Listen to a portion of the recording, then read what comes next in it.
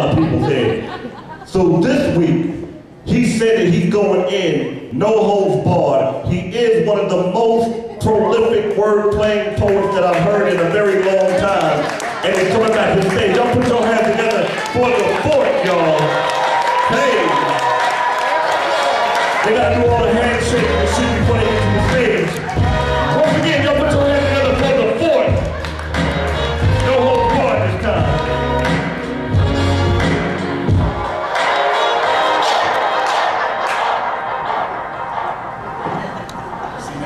If I suck, then you know, he'd be lying.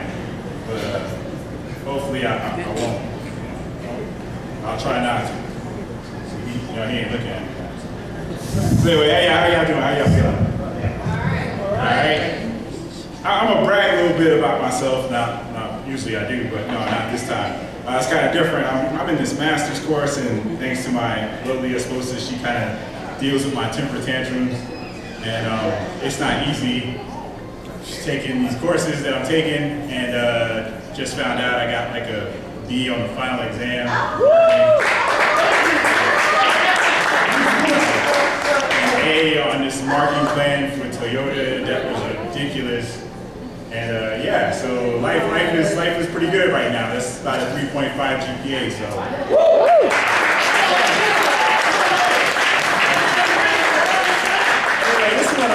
This one here is called The Science of Flight. What I'm doing here is I kind of dedicate this to the mothers and fathers. So this one's going to be kind of different. They say in 400 BC, Archytas designed the first self-propelled flying device. It was suspended by wires and it was appropriately called the pigeon. In 1907, the concept of flight evolved, so the fixed wing was officially called the airplane.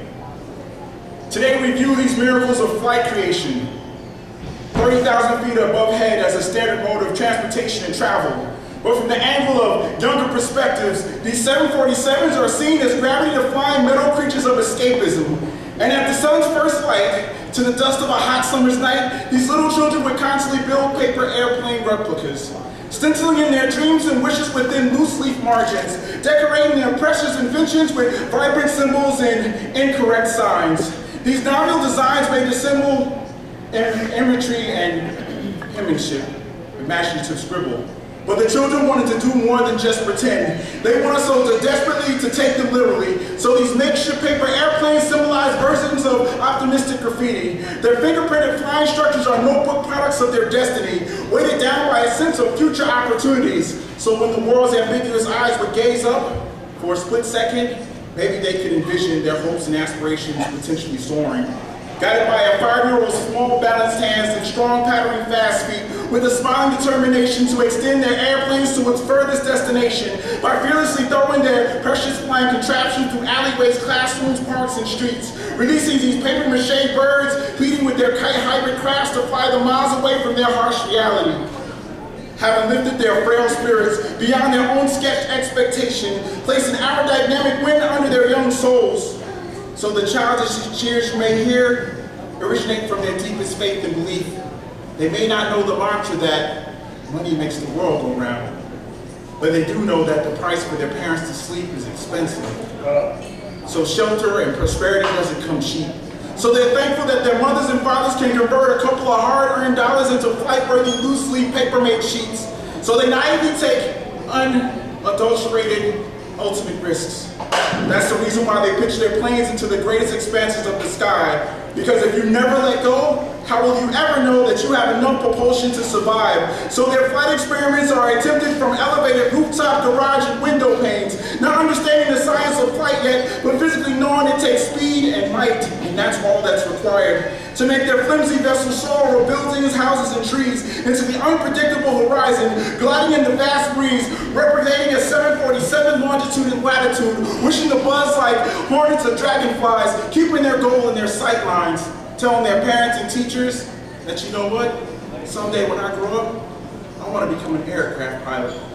See, a child flies paper airplanes as an encouraging routine, reinforcing in us triumph, escapism, and elevation.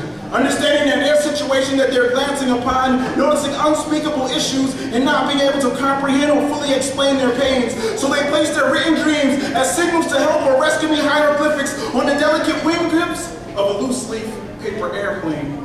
They want to feel that jet fuel roaring, the sonic boom, breaking the sound barrier, unknowingly preparing themselves for breaking down barriers of rejection, levitating over that racial spectrum at unbelievable speeds, streaming across the crisp blue sky, lacing monochrome clouds like metallic needles. These manufactured machines steam white smoke with silver fog linings of hope and progress. Yes, the imagination of a child should be weightless, infinite, somewhat limitless, such as the wingspan on a jet plane, not limited to demographic, socioeconomic status, or stratic fragments of possibility or grounded promises. So remember that pigeon that started mankind's journey into the science of flight. Let your children send a message to the world that it's all right to pretend that airplanes in night skies are like shooting stars that can carry their wishes and dreams. And all they ask of you is to give them a magic runway to succeed. So please, help them make airplanes.